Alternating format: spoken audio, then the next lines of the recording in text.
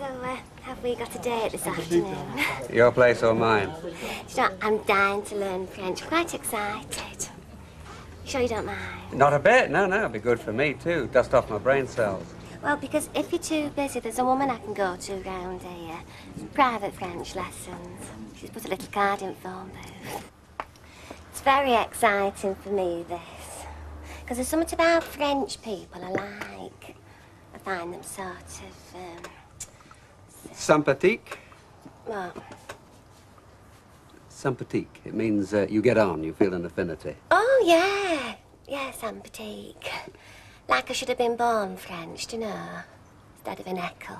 Oh, well, never mind. I'm sure there's a lot of Frenchmen wishing they'd been born in Eccles. They aren't, Ken. I mean, I can't prove it. I just feel it in my water. So, how much French do you know? Nothing. Oh, I bet you do. You think? Well, I know what baguettes are, and, well, coffee's cafe, red wine's Vin Rouge. Oh, and I met a Frenchman in coffee who taught me how to say, isn't it a lovely day today? So, there you are. You're not a complete novice. Well, I am really. No. I think you'll find there's a lot of words you know as we go on.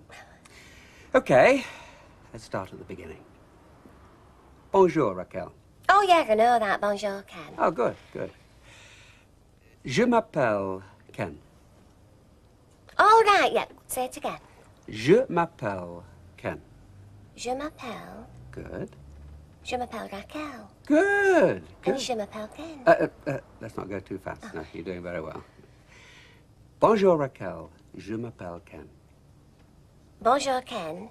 Je m'appelle Raquel. Excellent. That's very good. Really good. Right, now, let's put a sentence together.